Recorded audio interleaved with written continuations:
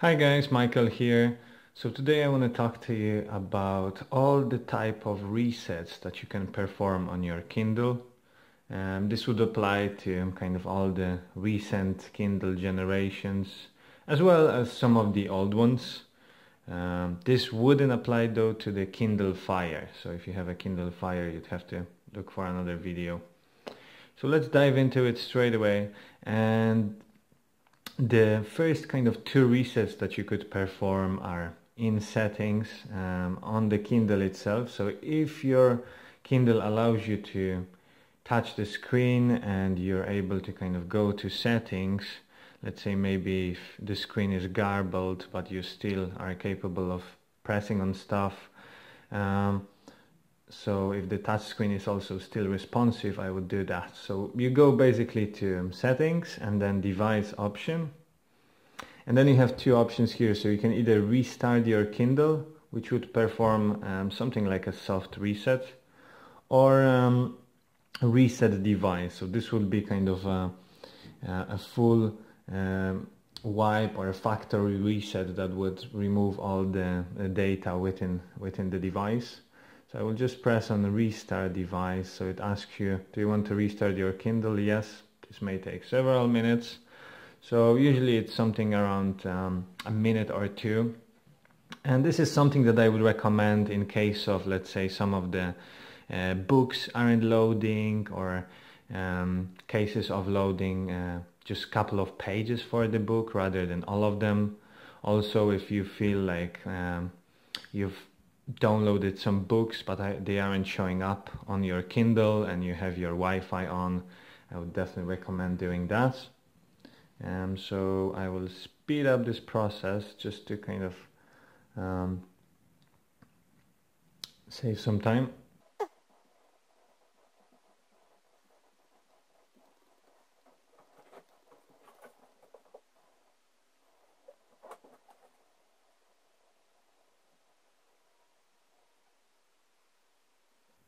Okay, perfect. So we have the soft resets performed, and these would be resets that you can go through the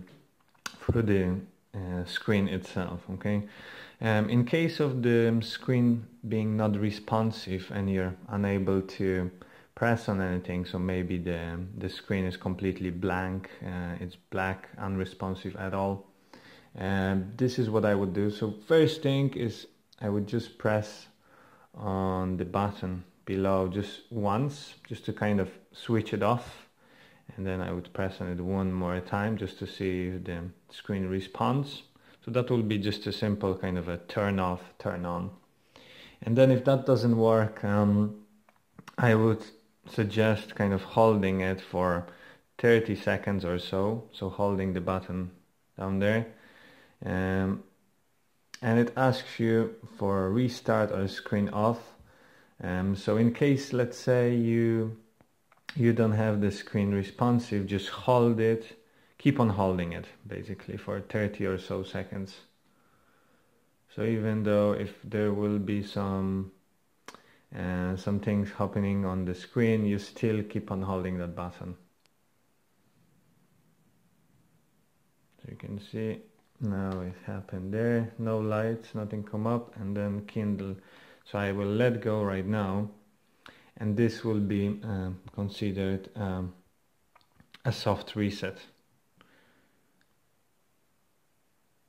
So again, we need to wait something around 30 seconds or probably a minute or two, depending on the generation as well. It might be something like 5-10 minutes, so be patient. Okay guys, so after a minute or two, I would recommend waiting maybe 5 minutes or so. You should have the screen coming back again, hopefully. And that's it. This is what you can do.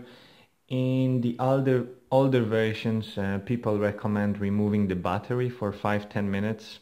That might be the case in situations like really nothing works there. So I would probably recommend, as a kind of a last resort, just to open the unit and remove the battery for 5-10 minutes and reconnect it back again.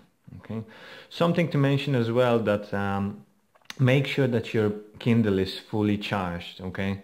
So I would advise to kind of leave the unit charging for a couple of hours or maybe overnight and try those steps afterwards. Or what you can also do is plug in the charger and then perform a soft reset while the unit is being charged. Okay, that may also give you a different result, and it is worthwhile testing it out. Okay, plug it directly to the outlet or plug it to the laptop and try holding the button for 30 seconds. If all those would still fail and you wouldn't be able to get access to the screen, I would probably suggest contacting Amazon, and if the unit is still within warranty, possibly a replacement. Okay, that will be it, guys. So thanks for watching. I hope you subscribe to my channel, and leave some comments down below of whether the steps helped or not. Thanks for watching. Take care. See ya.